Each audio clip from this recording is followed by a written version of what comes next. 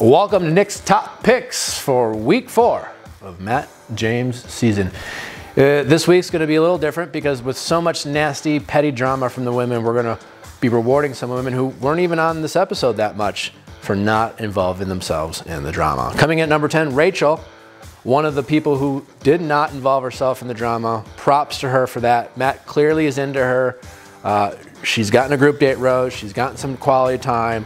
We're waiting to see her get a one-on-one. We're certain it's going to happen. So number 10, Rachel.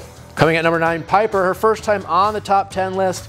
She hasn't really done much up into this week, but she's had some nice quality time with Matt in an episode that was filled with drama. She looks great dressed up. We got to see more of a focus on her. I suspect that we'll get to see more Piper in weeks to come. Coming in at number 8, Abigail. Well, kind of like Rachel, Abigail is in this list more from her work in the previous episodes, not involved in the drama or the mean girlness. Another person I'm almost certain is going to get a one-on-one, and she's gotten that first impression rose. My guess is that she's just kind of sidelined for not being involved in the drama, which is a good thing for her. So number 8, Abigail. Coming at number 7, Chelsea. Chelsea kind of disappeared for a couple weeks, but she got the group date rose, which is great. She got a little bit more conversation with Matt, nice little backstory about growing up. That was nice to hear. Slightly involved in the pettiness, but not clear how much she was really involved. So number 7, Chelsea. Coming at number 6, Victoria. She sucks. I mean, let's make it clear.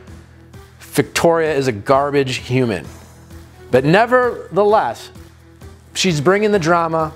She is creating the drama. She is ridiculous. Terrible qualities as a person, but fun to watch.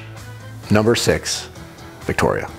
Speaking of garbage characteristics, Anna. I mean, I don't think I could be more critical of a person, Anna. Spreading unsubstantiated rumors. Clearly, Anna enjoyed these rumors. She enjoyed talking about it. It's like it's as if she knew what she was doing was wrong, but still didn't care. And what she did was terrible. She sucks. Anna sucks. But drama nonetheless. So she gets the number 5 nod. Number 4, Bree. Bree got a group date rose, some sanity with Bree. Once again, not involved in the drama, and she's at number 4 because she's clearly a front runner.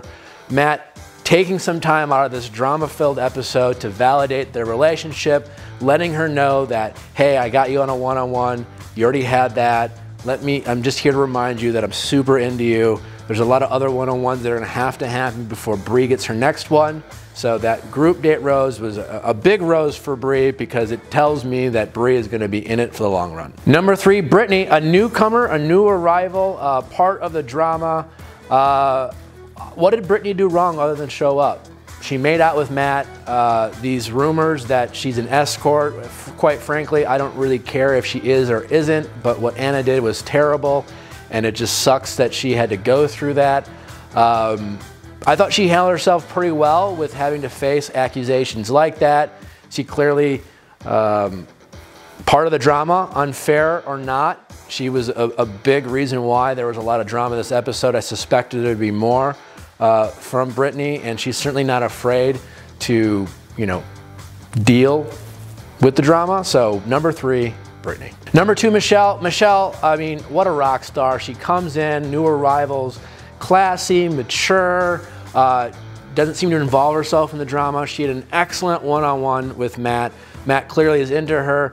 Of all the new arrivals, it seems like Michelle is his favorite, and she's in it to win it. I think Michelle is a player. She could be top 4.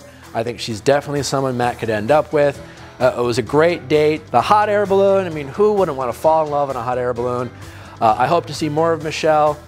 Number 2, Michelle. And rounding out number 1 in our top 10, Katie. Katie was the only one to critique and defend the toxic behavior. We don't know if there are other women also criticizing some of this toxic behavior, but Katie was the only one we got to see.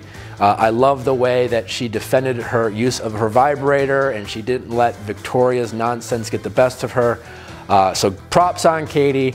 Without Katie, this episode would have been totally trash and toxic. So thank you for Katie for making me feel just a little bit sane. So there's your top 10. We'll see you next week. I don't know what else to say.